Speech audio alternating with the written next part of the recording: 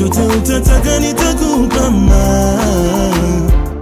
guys, welcome back to our channel. It's a girl Fanny Lungu back with another reaction video. If you're new to this channel, make sure to give this video a thumbs up, share it with friends, and of course do not forget to subscribe. Like I said, my name is Fanny Lungu, and on this channel we post reaction videos each and every day. So if there's something you guys want us to react to, make sure to give us a link in the comment section and we'll actually do it for you guys. We've got a Patreon called Fanny&jessy. You guys can feel free to become members and we'll appreciate.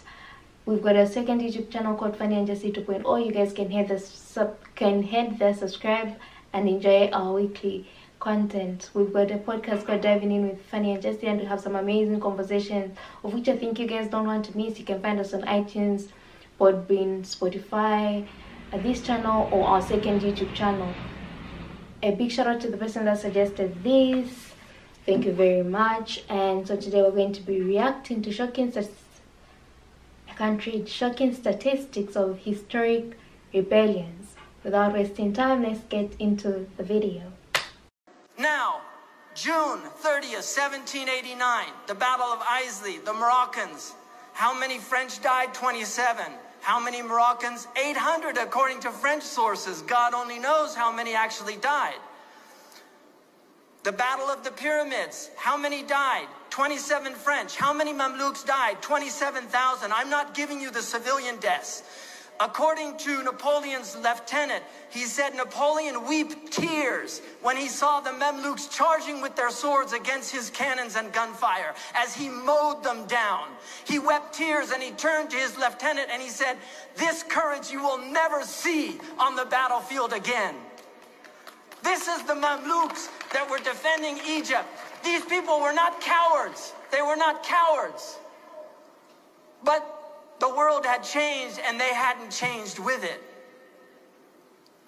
The Indian rebellion, the sepoy, these were the Hindus and the Muslims, 300,000 soldiers that were working with the English, Muslims and Hindus together. The sepoy rebellion, because remember, the first major corporation in human history is the East Indian Company. This is the first major corporation. This is the beginning of the corporate empire. India was run by the East Indian Company. It was a private enterprise, and they used British soldiers to do it all for them. Most of the people in Parliament had stocks in the East Indian Company, so they were making a lot of money. I mentioned Lysistrata yesterday. Lysistrata, one of the men, when the plan was to stop giving their men any nighttime pleasures to end the war, one of the people in the place says, "It'll never work. The senators are making too much money selling the weapons." Right? So this is an old story. The Indian Rebellion, they say it occurred because the British introduced shorts and the Muslims and the Hindus considered it to be against their dignity to wear the shorts. The other story, and this is where we get the term bite the bullet, they used lard and beef to actually lubricate the bullets. And so the Muslims had a problem with the lard and the Hindus had a problem with the beef. So 300,000 of these sepoy, they had a major rebellion. And it was encouraged by the Shah, the Mughal Shah, who was now basically a titular head. He no longer had power. They actually kill his family and exile him at the end of this. In the Sepoy Rebellion, they estimate 2,000 to 10,000. There were only 50,000 British soldiers running India. They were running it with 300,000 Muslim and Hindus. The British official claim is that 100,000 Sepoy were killed. 100,000. But this is what they did when the rebellion was over. They tied people to cannons, and this is where you get the phrase, "he was blown away." And they literally blew them from cannons.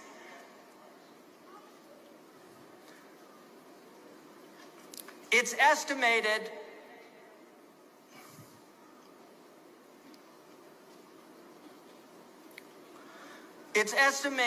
by a recent Indian historian, and this was in The Guardian, that because of a massacre that occurred in one of the attacks on a fort in which they massacred British women and children. There were 900, and many of them were civilians.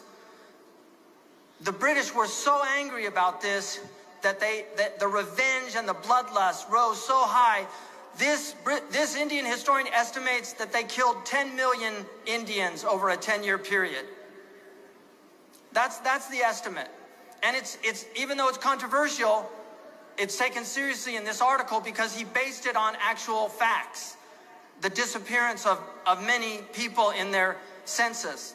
The siege of Khartoum, this is when General Gordon, who was leading mostly an Egyptian Sudanese army. There were British soldiers, but most of the soldiers were actually Muslims. And they had captured Khartoum. The Mahdi soldiers came, 7,000 British, but they're not British. Most of them were actually Egyptians and Sudanese, were killed. And Gordon was killed. This was huge headlines in England. Again, they wanted revenge. They estimate 4,000 dead civilians. We don't know how many of the Mahdi soldiers died. The Battle of Omdurman, which is their revenge, is September 2nd, 1898. The British lost 47. Their wounded soldiers, 382. The Mahdi lost 12,000 and wounded 13,000 and 5,000 captured. They mowed them down with machine guns as they charged. They literally mowed them down. Now, by the 1920s, this is the Muslim world. It's basically colonized. Britain is in pink, France is in blue, Spain is in yellow, Germany in green, and I don't know, the Italian is, yeah, no, that's Dutch. The Dutch got some. The Italians got Libya, right? But then they had to deal with Omar Mukhtar, so it wasn't easy going. The Moroccans, if you study Moroccan history, not 1 inch of Morocco was conquered without French blood and Moroccan blood being shed. The Moroccans fought a jihad that was extraordinary. Abdul Karim al-Rifi, the great, and we should clap. These people were defending their lands. They were defending their lands against colonization. Just like if Canada was invaded and people fought for Canada and died, we would applaud them as well for defending their land. This is the reality of it. These people, Abdul Karim al-Rifi, the first time that aerial bombing was used was against Bedouin in Libya by the Italians, 1911. This is the first time aerial bombing was used. It was considered perfectly acceptable. They were testing it out to see how it would work. And they literally killed innocent civilians. Again, we don't blame the Italians today. تِلْكَ الْأُمَمْ قَدْ خَلَتْ. We should have no anger or hatred towards Italians today for what their ancestors did. Those ummah are gone, and they have what they earned, and the Italians today have what they earned. And we have to get rid of this historical hatred of people. This is a disease in human hearts. This historical hatred, it's a disease.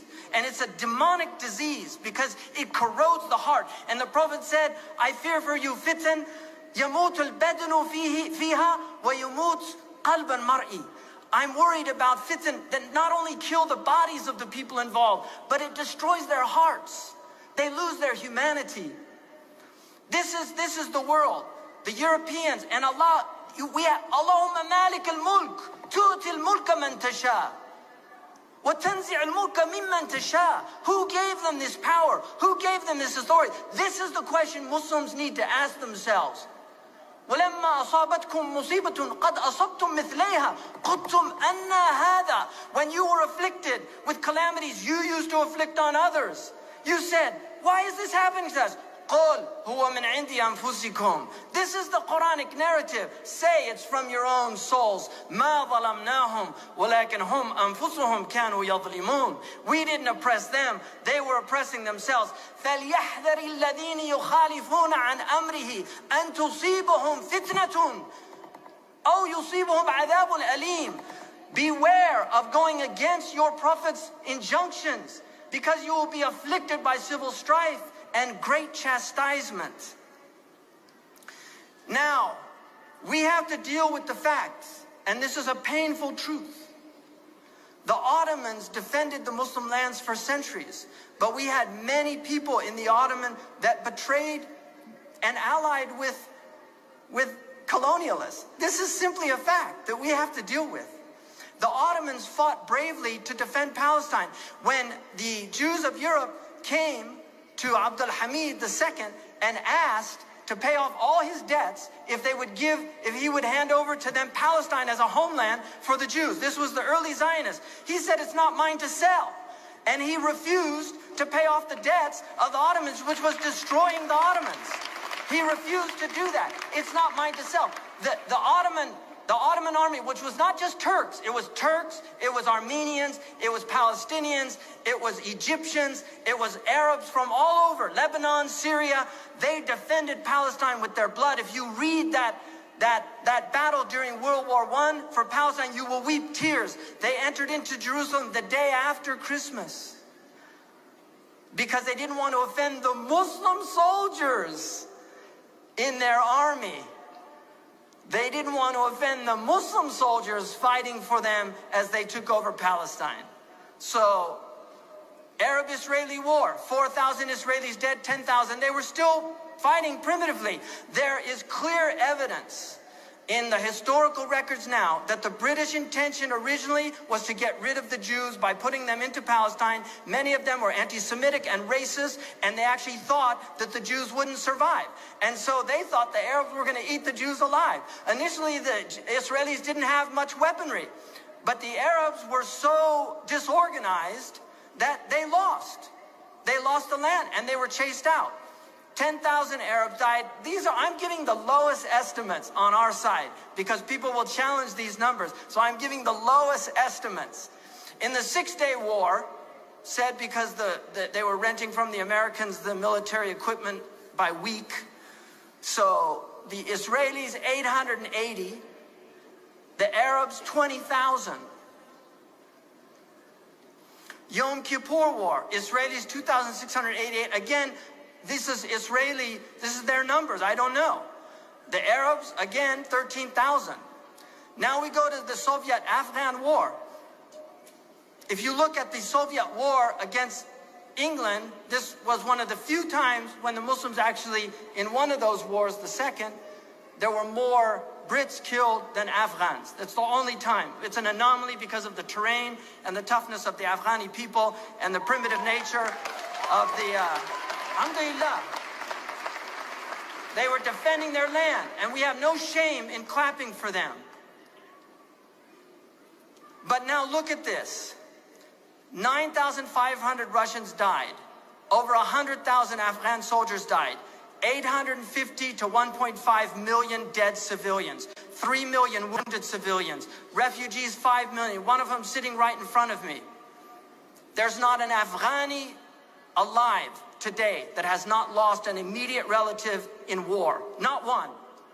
Not an Afghani today that has not lost an immediate relative. There's not a Syrian in this room that hasn't lost an immediate relative to war. This is not 0.01% of people. These are human beings dying. Really, people have to, where's people's humanity? Where is people's humanity? This is the question. Where is your heart? When you see these things, where is your heart? When people talk about, bravery, this is not bravery. This is mass slaughter of civilians. This is 90% of these people dying are civilians. They're not combatants. They're not going out on a battlefield to fight courageously for their homeland. These are people that have bombs dropping on them.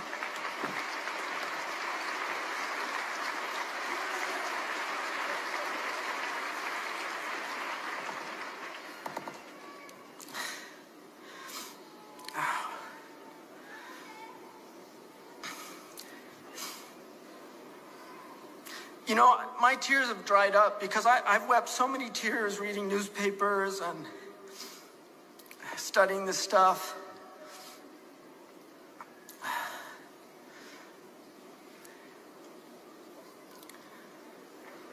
The Israelis in the Lebanese war, 2,688, 19,000 Arabs. The Soviet-Afghan war, right? The Gulf War I, look at this, US 48 casualties to 30,000 Iraqis, 75,000 wounded soldiers, 1,000 dead Kuwaitis. These are people that had mothers and fathers. Many of them had children. And we know Muslims don't have nuclear families. They have extended families. Their cousins are like their brothers and sisters. And then Gulf War I. Now just here, the red represents the people that were aggressing. The green represents the Muslim dead. Just reflect on that.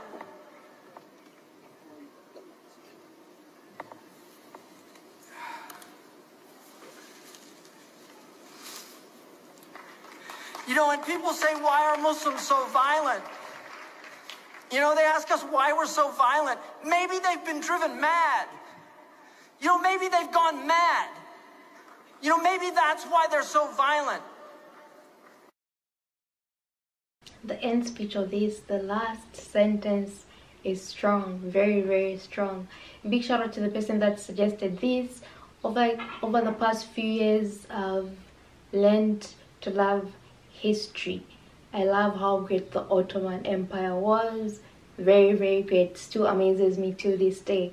And some of these I never learned about and I'd like to look into, but I've maybe 1, 2, 3, 4, 5 of these I've actually come across or learned about them. But this was very, very amazing, and because I enjoyed this, like I said, I'm going to look into it because now I love history and I just want to know whatever was going on. Also, like he said, the numbers is what these people gave us. It's from their point of view, not the actual numbers. So numbers could have been triple whatever we're seeing on the screen now. So yeah, thank you for this. Make sure to give this video a thumbs up, share it with your friends, and of course do not forget to subscribe, and I'll see you in my next reaction video.